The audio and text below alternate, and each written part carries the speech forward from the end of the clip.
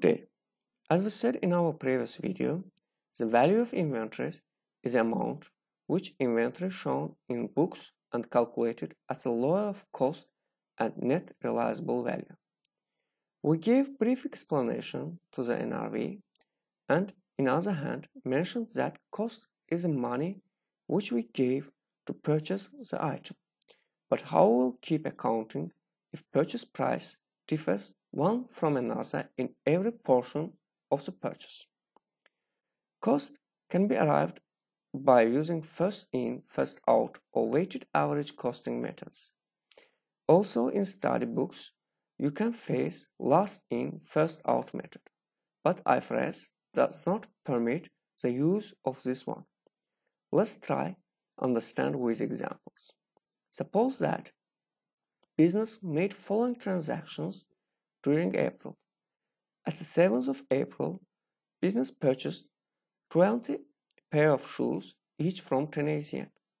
At the 16th of April, business again purchased 20 pair of shoes, but now each from 12 yen. And at the 22nd of April, we sold 10 pair of each from 15 yen. When we came to the reporting date, there will be problem regarding valuation of the inventory. At the end of the period, we know that we have 30 shoes in our store, but we don't know how much is the total value of shoes. If there will be not any sale, we could easily say that the value of our inventory is 440 yen, the total amount which we gave to purchase these goods. But in this case, we made a sale and our inventory decreased in quantity of 10 pairs. Question is that, in what amount should our inventory value should decrease?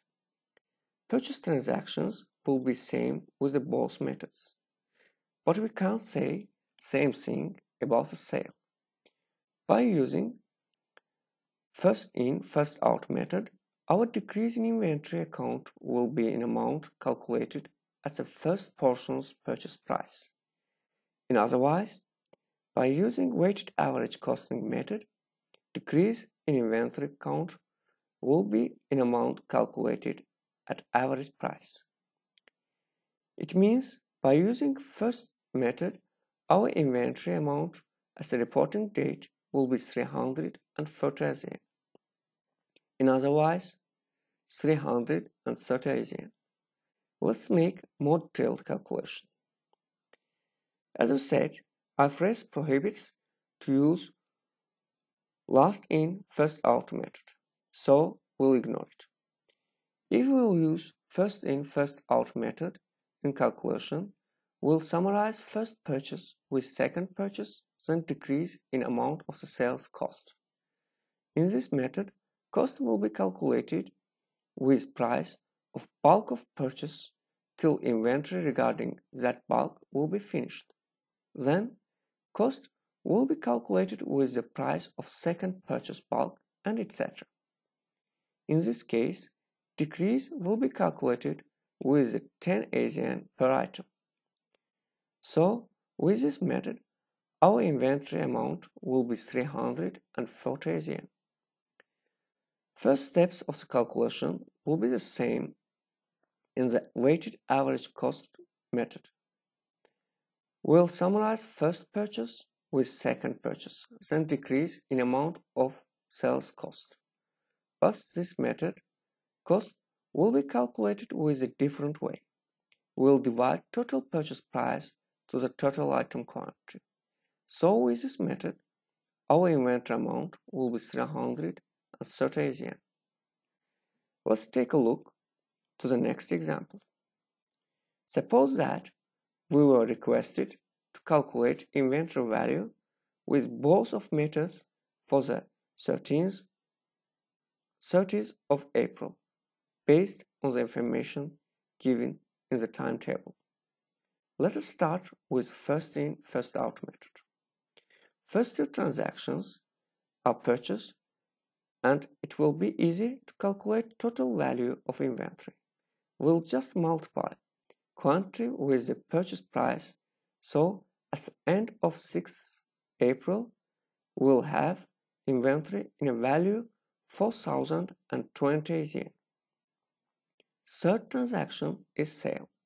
While calculating cost of sold items, we'll imagine that first we'll have sold early purchased items, and after they will finish, we'll start to the sale of further purchased ones. So in our example, we can see that quantity of our total sale is 180. Before the sale, we had 360 items in our store. 150 of them is from first purchase and 210 of them from second purchase. It means that cost of 150 items will be calculated with the purchase price of first bulk, and cost of rest 30 items will be formed from the price of second purchase. So total cost of sale will be 1,860 yen. For calculation of the end of the day inventory balance, we'll decrease previous total inventory value in amount of sales cost. End balance will be 2,160. Next two transactions are purchases and will be calculated in the same way like first two. Value of total inventory will be increased in a cost of purchased items. 200 items were sold in the 25th of April. 180 of them consist of remaining items from our previous purchases, which price is 12 yen, and the rest 20 items from further purchases, which price is 11 yen. Total cost of sale and inventory value for the end of the day will be calculated with the same way. Another purchase transaction took part in 28th of April, and by using first in, first out method, our inventory balance at the end of the month will be 4,480 yen. Now, let's make a calculation with the same date by weighted average costing method. First two transactions are purchases and will be the same with the previous calculation. We will just multiply quantity with the purchase price, so at the end of 6th April, we'll have inventory in a value 4,020 yen. Main difference between methods will be in the identification of the sales cost. By this method, we have to calculate average cost for the items exactly before sale process. In this case, you can see that inventory value for the before sale time is 4,020 yen, and we have 360 items in our store. So we'll divide total amount to the quantity to find average cost for one item and then multiply it with the quantity of sold goods. Total cost of the sale will be 2,010 yen. Based on the calculation, end of the day inventory balance will be decreased with previous total value of inventory in amount of sales cost. So, end balance will be 2,010 yen. Next two transactions are purchases and will be calculated in the same way like first two. Value of total inventory will be increased in a cost of purchased item. Also, calculation of the cost sold in 25th of April will be the same. We'll divide inventory value for the before sale time, 5,410 yen, to quantity of items 408, and then multiply it with quantity of sold goods. End of the day inventory balance will be decreased previous total inventory value in amount of sales cost. Another purchase transactions took part in 28th of April, and by using weighted average costing method, our inventory balance at the end of the month will be 4,330 yen. Now we have two different end of period balances by calculation of two different methods.